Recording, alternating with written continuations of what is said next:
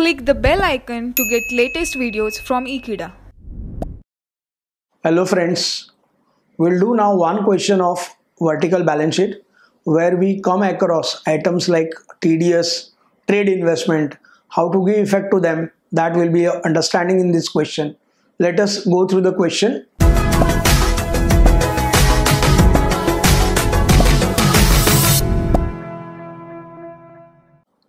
Following our balances as on 31st March 2014 in the books of accounts of Ratnagiri Mango Products Limited. You are required to prepare vertical balance sheet for financial analysis from the same. TDS tax deducted at source on staff salaries 25,000. This will be part of current liability. Here staff salary is an expense of business. For company it's an expense. For employees it's income. As per income tax rule, company is required to deduct income tax from the salaries, which is actually payable by employees, is deducted from the salaries and directly paid by company to income tax department. Employees get tax credit for those salaries which are paid, which are deducted from their salary amounts. So that is TDS on staff salaries is a current liability, that is the amount payable by company to the government. Share issue expenses. This is fictitious asset. This will be deducted from reserves and surplus. Land and building, fixed assets, tangible. 10% debentures, part of borrowed fund. This is a secured loan. Trade investments. Now what is trade investment? Trade investment means compulsory investment. When we are running a business, we may require to make certain compulsory investment by the government or by the laws which are required to be made by business to continue its business activity. Therefore, such amounts are indicated as what? Trade investment. For example, we may require to keep deposit of 10 lakh or 20 lakhs with the government department.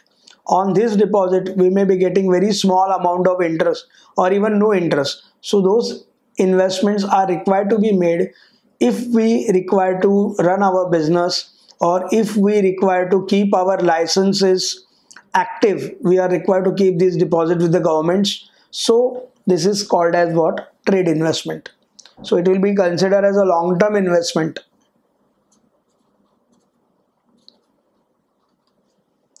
Creditors, current liability. Quick. Plant and machinery, fixed assets. Calls in arrears. This will be deducted from the share capital. Profit and loss account, credit balance. Surplus, part of reserves and surplus. Patents, fixed assets, intangible. Stock,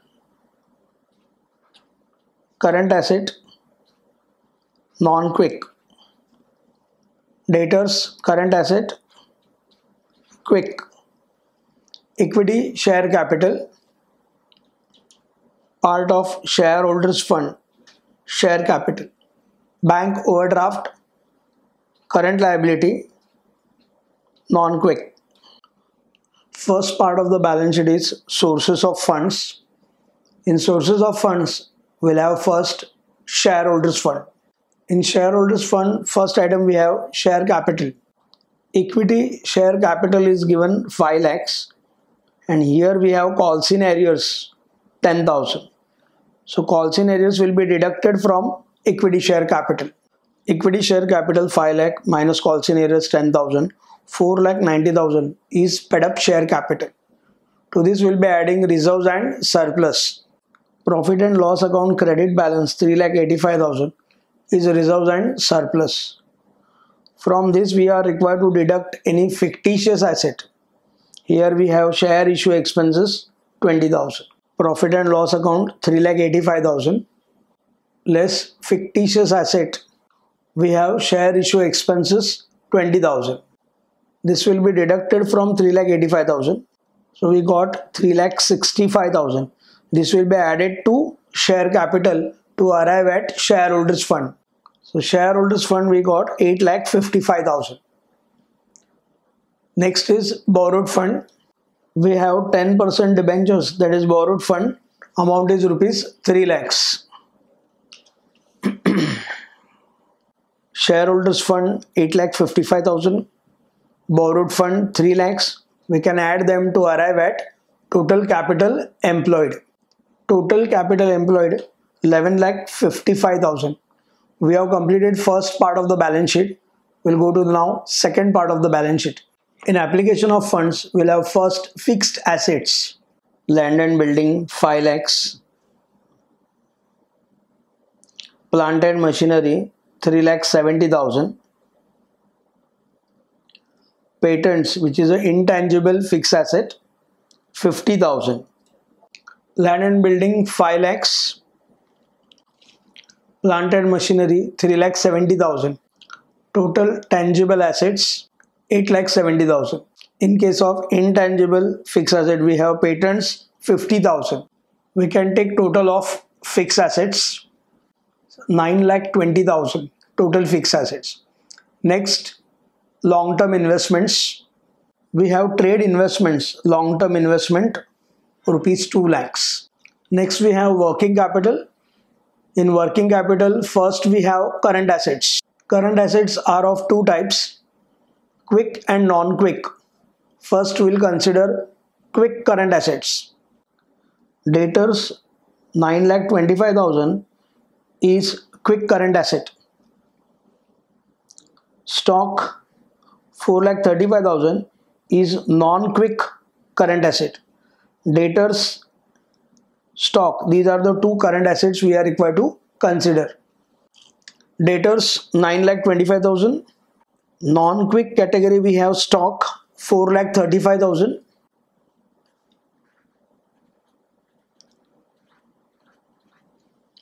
We can add all current assets. It is 13,60,000. From this we are required to deduct current liabilities. TDS on staff salaries is a current liability, which is quick liability. Creditors is a current liability. It's a quick current liability. Bank overdraft is a non-quick current liability. Creditors 8,80,000.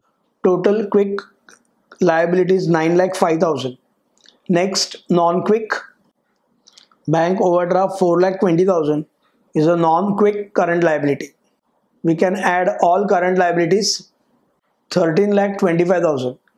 This will be deducted from the current assets. So we got working capital 35,000. Now we'll calculate total assets. Fixed assets 9,20,000. Investments 2 lakhs. These will be added.